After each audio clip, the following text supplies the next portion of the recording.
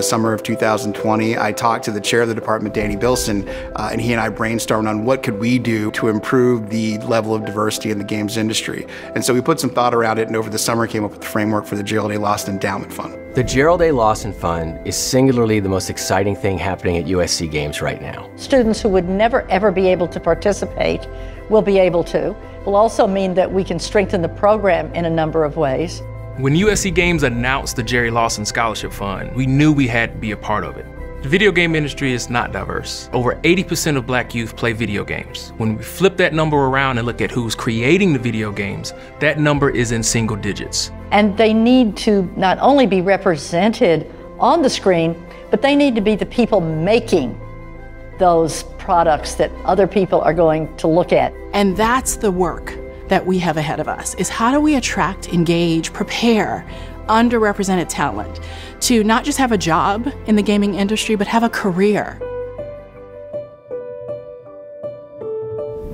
Gerald A. Lawson was actually one of the unsung founding fathers of the games industry. He's responsible for creating the first console that went to market that played interchangeable games. And if you have played video games any amount of time in your life, you know how big of an invention that was. And we don't know where the video game industry would be without Jerry Lawson's invention. Because he was such an unsung hero and he hadn't really gotten his due from a publicity perspective, we wanted to anchor our fund to his name. If that can make it so that somebody can go to school and get their education and do something trailblazing in this line of work, I think he would be extremely proud of that. The more different people with different experiences and cultures that you have in the room, innovation will skyrocket as a result. And it's important that we have a workforce that reflects that diversity so that they can come in and create new characters, tell new stories, create new products and solutions so that everyone sees themselves in the world of gaming. I feel for the first time in the long time I've been involved in this industry that there really is a commitment, an understanding that it has to be done and it has to be done now. We're super excited and very proud of the fact that we are funding over 60 scholarships at USC Games over the next few years that are focused on Black and Indigenous kids graduating high school. We at USC Games are incredibly excited about this new relationship with PlayStation around equity and diversity.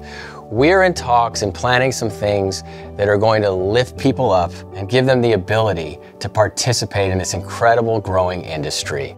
Diversity is going to create a lot of really interesting games, and I cannot wait to see what comes out of that 5, 10, 15 years from now. My message to a junior, a senior that's playing a game, that the gaming industry is for you. There is a place for you here. We want to come alongside you, to partner with you, to nurture you, to help to give you exposure and visibility so that you can be a part of this industry and help to shape its future. We want to ask the rest of the industry to join PlayStation in supporting the Gerald A. Lawson Fund for Black and Indigenous students. And if you do, we may go bigger than USC, and we may be able to get this to other schools and get beyond, because that's the dream, is to increase diversity in game education around the world. Our hope is that the USC Games Jerry Lawson Fund inspires other universities to create similar programs that focus in on diversity, equity, and inclusion for underrepresented communities in gaming and tech.